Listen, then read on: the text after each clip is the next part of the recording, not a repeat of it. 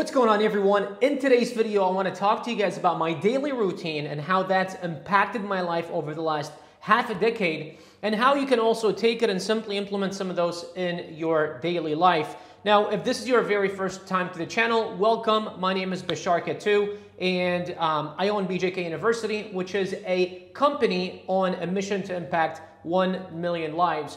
Now, over the past half a decade or so, especially I migrated online and tried to, get into the online industry, and especially after I started working from home or trying to work from home, it was sometimes a little difficult to kind of get going in the morning. And you see, one of the very important things of your life or of your day is your morning, is how you start your morning is really important. Now, I tried doing the whole 4 a.m., 5 a.m. thing, and I know that a lot of great athletes, a lot of great actors, a lot of great successful human beings always talk about waking up early, because by 9 o'clock, you've already had 4 or 5 hours of work. When everyone is just waking up and going to work, you've already put in pretty much half a shift, and you've done a lot of the work on your personal self. But you see, I just wasn't the person that was able to wake up in the morning, and I tried, and you know what? It feels really good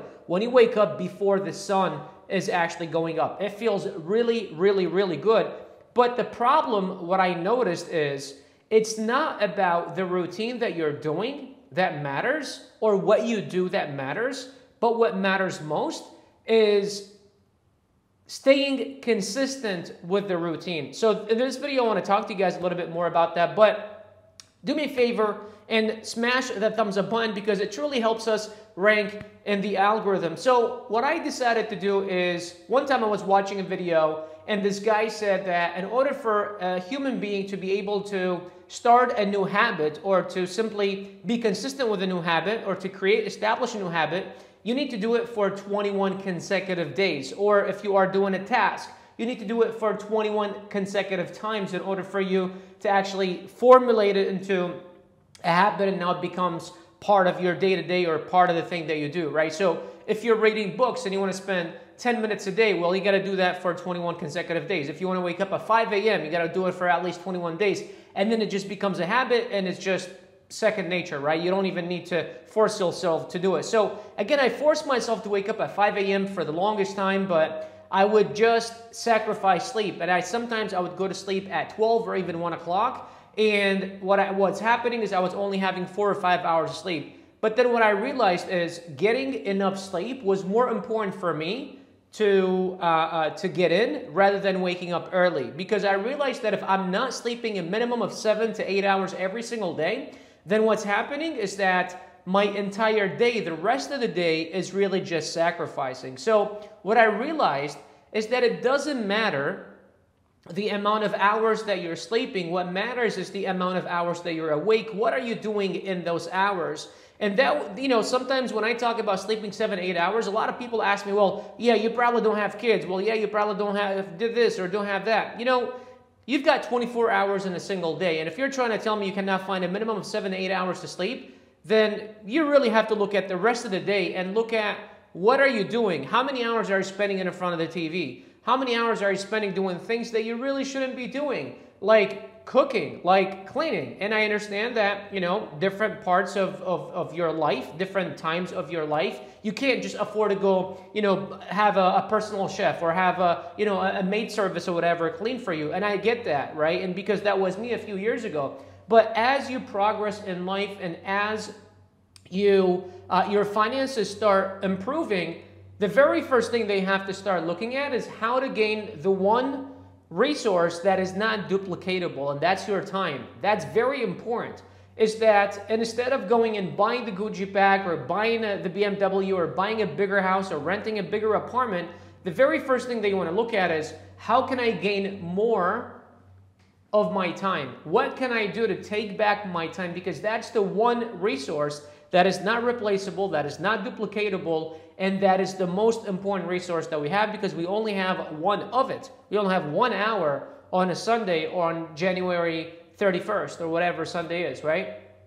That's it. It doesn't happen again. It's never going to happen again, right? But we'll always have another 1,000. We'll always have another 10,000. We'll always make another 100,000, right? Some people will make it in an hour. Some people will make it in 10 years, right? So it just depends on what you're doing. So what I want to go back to is my morning routine and what I actually do. So the very first thing that I like to do is, first of all, when I go to sleep without a phone. So I make sure that I go to sleep, turn off my phone and go to sleep. Now, some people say, well, I can't wake up without an alarm. Well, that's the other thing, is because you need to fix your sleep. You need to fix the time you go to sleep and the time you wake up. If you have 7 or 8 hours of sleep, your body will just wake up by itself. So for me, I wake up anywhere between 7 to 7:30. That time, the first 2 hours of your morning, are the most important time of your day. You want to make sure that you do absolutely nothing and you take what is called a me time. I call that a me time. Some people meditate, I don't. Some people like to pray, which I do in the morning. Some people like to read, which I do in the morning. Some people like to exercise, which I do in the morning, and I'll kind of break that down to you guys here in this video as well. But the very first thing I do is I literally just go in the bathroom, lights off, I sit on the toilet, I do that, and I'll be there for 45 minutes, 30 to 45 minutes minimum. And usually what happens is your brain is very fuzzy. And one thing that I realized is usually the last thoughts that you had the night before you fell asleep are the things that you're going to start remembering the very first thing in the morning. So what you want to do is, if you are wanting to solve an important problem, I would be thinking about it right before I go to sleep, so that way when you first wake up, you have all of your energy, all of your juices, and that's the very most important time of your morning. So the first 30, 45 minutes, absolutely quiet, dark in the bathroom, and I just sit there and just gonna let my brain do its thing. No phones, nothing, right? And usually that's about between 7:30 to 8 o'clock. And then what I'll do is around 8 to 8:15, I'll hit the gym and I'll do a good 45-minute workout. And then from there, I'll come back and I'll shower. I'll also shower in the dark, completely dark. And usually my showers are minimum 15 to 30 minutes. And in the shower, I'm also allowing my brain. Until now, I still haven't touched the phone. I haven't touched any electronics. I haven't done any, I haven't done any work. I haven't done any of that, right? So then what I'm going to do is I'm going to go in the shower, and usually in the shower, I'll do a few things. Some people might agree with me. Some people might think that this is wrong or whatever, but I like to do it. What I do is I will pray in the shower, and I will say my affirmations in the shower as well, which is just affirming about, who I am, what I want to do, what I want to accomplish, especially inside of this year. And usually my affirmations are 1 year long. So I want to do X, Y, and Z. I want to do this. I want to have that. I want to do that. And usually when I say my affirmations, they are present tense, as if they've already happened. Not I want them to happen like in the future. Cool? And then after that, I'll get out of the shower. I'll do a small protein shake that's got 30 grams of protein. And then I will do a yogurt, small yogurt, no sugar, 10 grams of protein. So got about 40 grams of protein right there.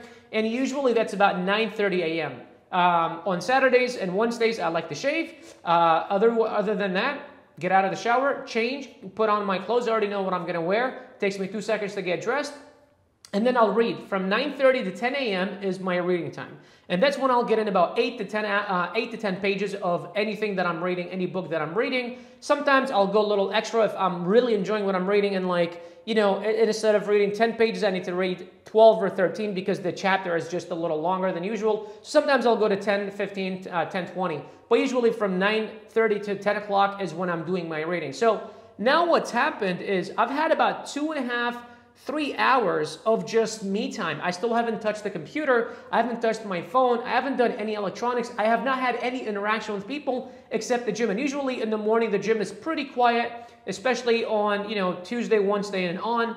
There's 2-3 people, and I've got nothing to do with them. I'm in my zone. I'm in my place doing my workout. I'll get in there 30, 45 minutes, do my workout, and get out, and that's it, right? And if you guys like, let me know in the comments, but I can do another video that goes about what my workouts are. If that's something you guys are interested in, let me know in the videos, and I'll make a whole nother another video just talking about my workouts. So then 10 o'clock is usually when I start working. The first hour, I don't do any meetings. I just want to get in. I'll check my email.